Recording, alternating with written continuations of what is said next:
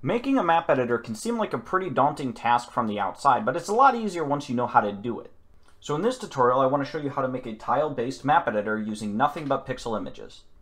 By the end of the tutorial, all you'll have to do to make a level is draw on an image like this. So if we open up the Unity hub, we can just go to New, 3D, and name it, and I'm just going to call it Level Editor. Press Create. So now inside of Unity, I'm just going to create a new folder, name it Scripts, and now we're ready to start.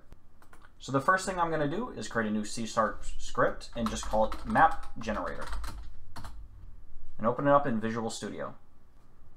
I'm going to delete everything inside of it, or both these functions. Right now, all we need is the map that we're going to be generating from. The second thing we need are the pixels on the map and what they align to. So should black represent a wall or should it represent a floor? Should red represent an enemy, or maybe it should also be a floor? For that, I'm going to go ahead and create a new C# script and call it Map Pixel, and open it up in Visual Studio. In this script, we're also going to delete both these functions and mono behavior as well. Then above the script, I'm going to put system.serializable. This will make Unity recognize that it's not meant to be a script, but rather just to hold information. In this case, we want our map pixel to hold the color of the pixel and what game object it should spawn if the map matches that pixel. And then back in our map generator class, I can go public map pixel pixels. Now that we have that set up, I'm going to go ahead and make a map. I'm using paint.net, but it doesn't matter which program you use. For my example, I want to make a platformer like Mario, so I'm going to go ahead and use black to represent the bricks, which I'll use to draw in the floor, and a couple of things that the player is going to have to jump over. And I'm going to go ahead and save this inside of our Unity project, and I'm just going to call it Cool Map. Now by default, inside of Unity, Unity wants to compress the image to make it as optimized as possible. But that's not what we want because it's a pixel image. We want to be able to see each individual pixel. And so to stop Unity from doing that, we want to turn compression to none and filter mode to point and press apply. Now when our image is used in the game, it'll show every pixel as it should. But there's one more thing we're going to have to do. In order to read the image, which is what we're going to have to do to know which pixels are where, we need to go ahead and check Read and Write enabled in the import settings. Now that we have the map all set up, I'm going to go ahead and in this scene, create a new empty object, reset its transform, and I'm just going to call this Map Generator. Then I'm going to go to Scripts and drag in our Map Generator class. Then in our map variable, I can go ahead and place our map. Now under pixels, I can go ahead and define that right now there's only one pixel in the map, which is black. Or I should clarify, there's white as well, but any color that isn't defined in our pixels array here will never end up getting red, which means we can use white to represent nothing. To tell black that it needs to generate a brick, I'm going to make the size 1. And here I can go ahead and say what it is. This alpha value does matter, so whenever you're creating a new one, always set the alpha to 255. So this is perfect. We now have a black pixel that will do things. However, we don't actually have a visual for what will spawn in with the black pixel. So I'm going to go ahead and create a new 3D object, cube, and I'm going to call this brick, and then save it as a prefab. This will serve as a good test object for our editor. Now inside of Map Generator, I'm just going to drag brick in. We now know that black should spawn something, and now we also know that black should specifically spawn a brick. But we need to actually tell it to do that in the code. So back in the Map Generator class, I'm going to add a function called generateMap. And it matters that it's a public function, and I'll tell you why later. So inside of this function, I'm going to first find the width of the image that we're dealing with. So I'll go int width is equal to map.width. And then int height is equal to map.height.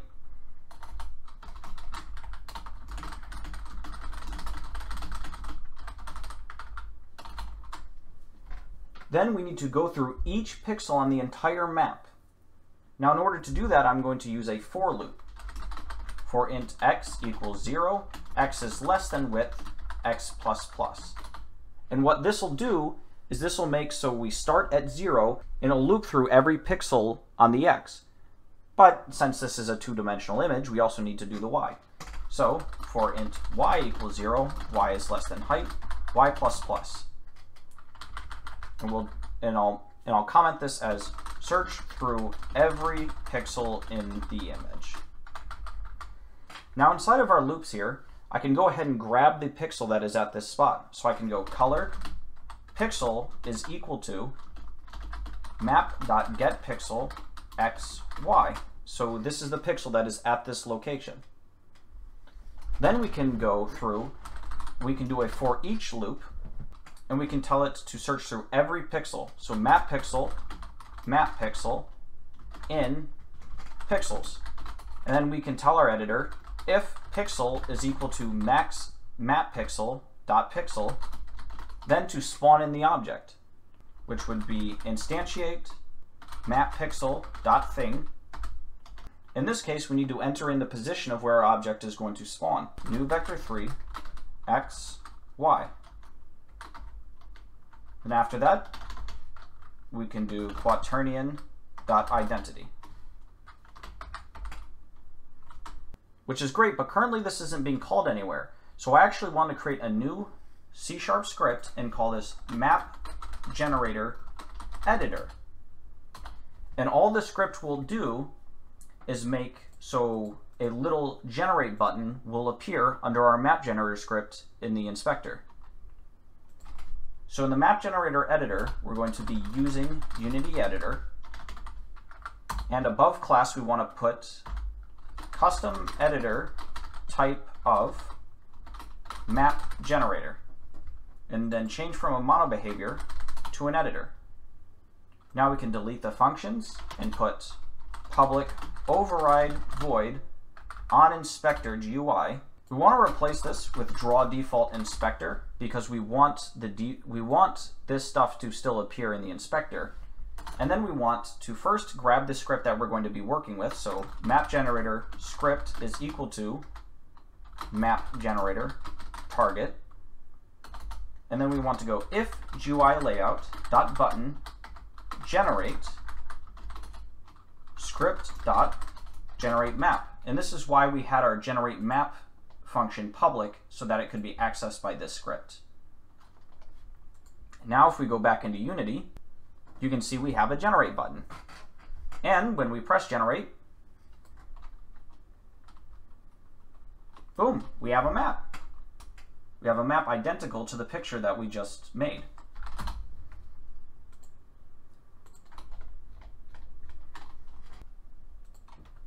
One problem with this, though, is all these objects are laying around everywhere, which we don't want that. We want them to be nice and organized. So an easy way to do that is in our map generator script. We can create a new game object called the container. We'll just call this new game object map. And then whenever we're instantiating a map, we can then tell it to be a child of container.transform. And so now that'll make that whenever we go to map generator and press generate, it'll do the same thing now instead of a neat and handy sort of map object. So where you can collapse everything and not have it take up all of the screen. Now I would like to note that this might not work for a large scale game involving hundreds of tiles, because having each tile be its own individual game object is not the best way to do things. But I think it was important to do it this way so that you would have a clear understanding of how a map editor like this would be made. And so if I delete this map object and I go into my texture here, I can draw an arc, for example, and save, and then go back into Unity, and when I press generate, it'll show the updated changes. So now making maps inside of any tile-based game would be extremely easy. And adding new pixels to this map is easy as well. So maybe I want coins in my game. So I'm going to create a new 3D object, cylinder. And I'm going to create a new material, just name it gold, set it to be yellow, and add it onto the cylinder. And add this, I'll name it coin, to my assets. And so now back in the map, I'll get rid of this, I can add yellow here, like coins that the player would have to get. And if I look, I can see that the R is 255, G is 216, and B is 0. So inside the map generator, I can set this size instead of 1, set it to 2. And so now on the second pixel, I can go 255, 216, 0, and set the thing to be coin. And so now if I delete the map and regenerate it, you notice that I now have coins there. So that was it for a really easy map editor. I hope you guys enjoyed, and I hope to do more of these in the future. Thanks for watching.